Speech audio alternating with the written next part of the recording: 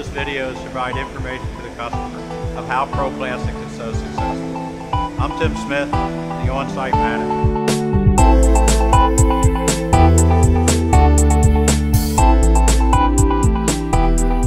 We provide technicians for project work, for overhauls, for fluctuation in your work schedule, whether it be seasonal or through voids from attrition, vacation, or longer-term leaves of absence.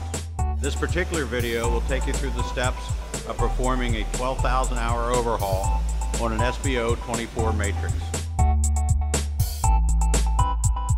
Prior to today, we developed a DV, a diagnostic visit of the machine, and developed a parts list. We then took the parts list and reviewed it with the customer, and the customer ordered parts from the OEM or the vendor of their choice.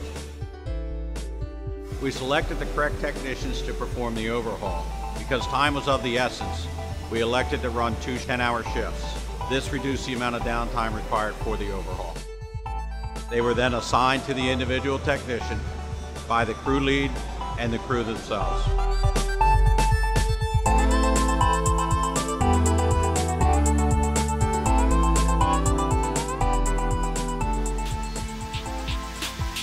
First order of business when arriving on site is to review the area that we'll be working for potential hazards and review the machine.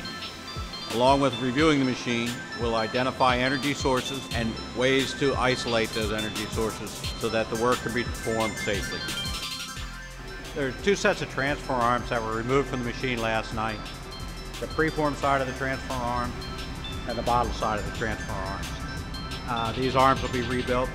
We'll change the roller bearings, the springs, the linear bearings, and we'll check the grippers to make sure they're straight, not bent or twisted. Safety is an important part of every job. We check with the customer to find out what their on-site requirements are. In this particular case, they required locks to be placed on the door. In this case, you'll see 6 locks. That says that there's 6 people working on the machine. We've just completed the overhaul on the blow wheel. Some of the components that we've changed are the exhaust silencer, the compensation valve, stretch rod seals, linear bearing for the blow nozzle, the components in the blow nozzle, the bearings for the blow nozzle, compensation O-ring, lock pin device, locking bearings, face-up bearings.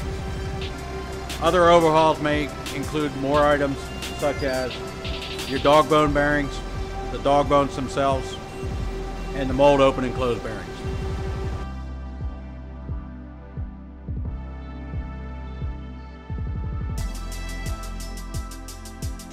One of the tasks required in doing the overhaul was to change the drive belts. We changed all 7 drive belts, retimed the machine, and tensioned the belts to the proper hertz setting.